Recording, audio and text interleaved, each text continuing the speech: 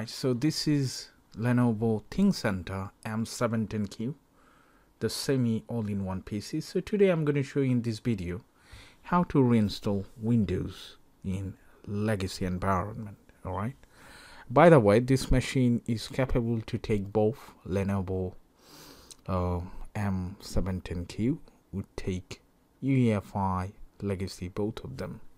Alright, so first of all you need to turn off the machine and turn it on and keep pressing enter button to get into interruption, which one would give you privilege to get into many options like F1 to get into BIOS, F10 to diagnostic hardware. But anyway, we'll press F1, and once you press F1 it's going to take you directly to the BIOS setup utility, which is that one, as you can see right here.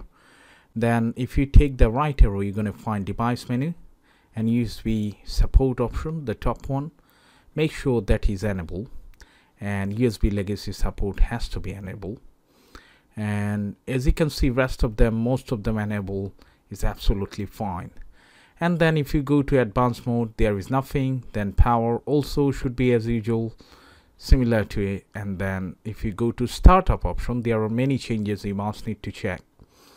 Boot mode, there is auto, UEFI, legacy. So we're going to do auto, and boot priority should be legacy first because we are doing in legacy environment. So make sure you do that. And the top one you can leave auto, which is boot mode, or you can do legacy. And then there is nothing else to change. You just need to save it and exit. And then again, we're going to interrupt by entering the enter button, okay, or pressing the enter button.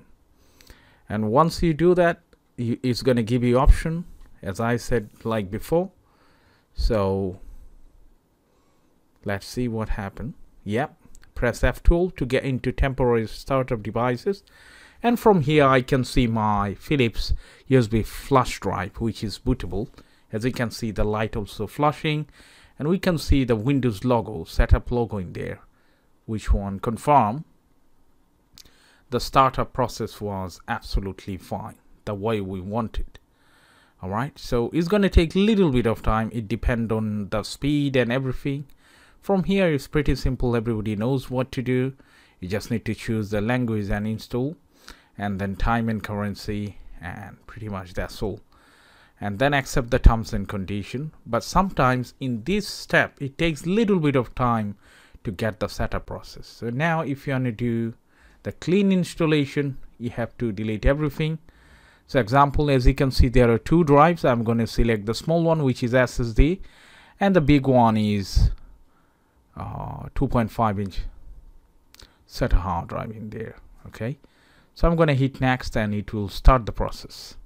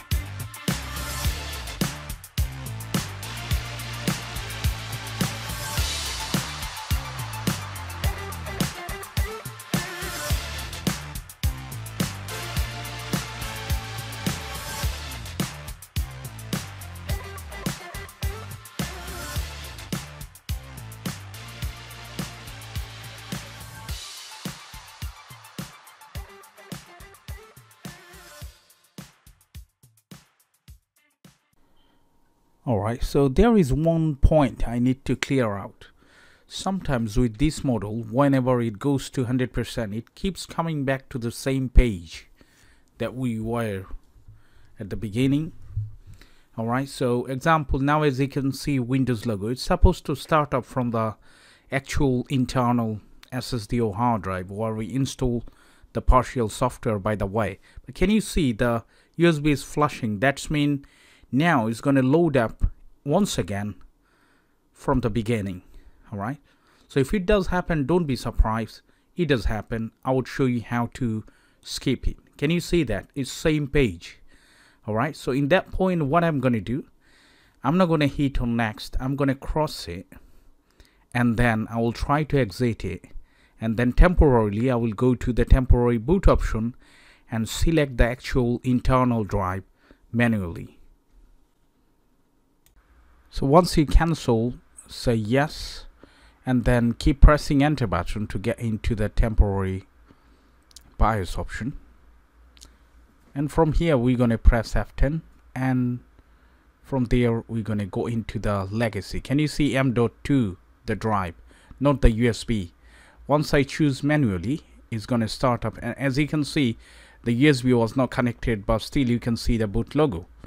And after that we can reconnect the USB in case if there is any file or anything which one required by the main system, they can take it. There is not a problem, you know. So as you can see now it's getting ready, and if it keeps coming back again, then we can just choose it. We can follow the same procedure until we get into 100%. It would not crash the Windows setup. I can give guarantee on it for this model, by the way. Alright, so still if you do have any question, make sure you leave it in the comment section, and I hope you enjoy rest of the video. And if you do like, please do subscribe to this channel to show your support. Thanks for watching.